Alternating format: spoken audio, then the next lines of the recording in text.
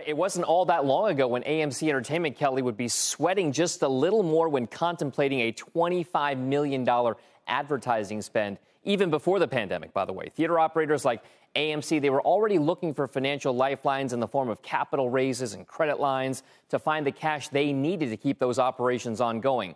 AMC itself has gone to the debt and stock markets to find some of that liquidity. Now, between the end of 2019 and the end of the second quarter of this year, the company has sold enough stock to more than quadruple the number of shares outstanding in the company.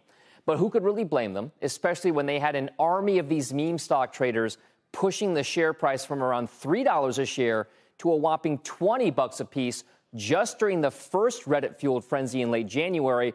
And then they pushed it even higher to over $72 at the height of the second frenzy that we saw around Memorial Day.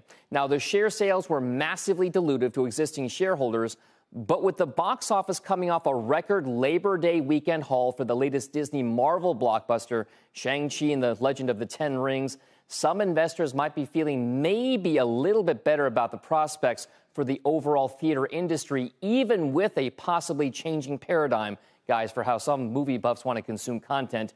Do they just want to stream it at home, or do they want to go to actual theaters? I can tell you, for me, I'm interested to see what it's like to go back to a theater. There's no stopping you. You can go tonight. I can go tonight if I want. I mean, so here's the thing. All the other fall blockbusters are coming out as scheduled.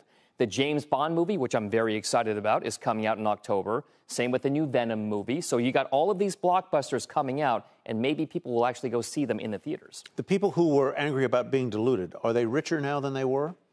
Well, take a look at the share price. Yeah, right? Yeah. So it's got to stay that way. Amazing to see it still hold up at these levels. We'll see if the ad campaign pays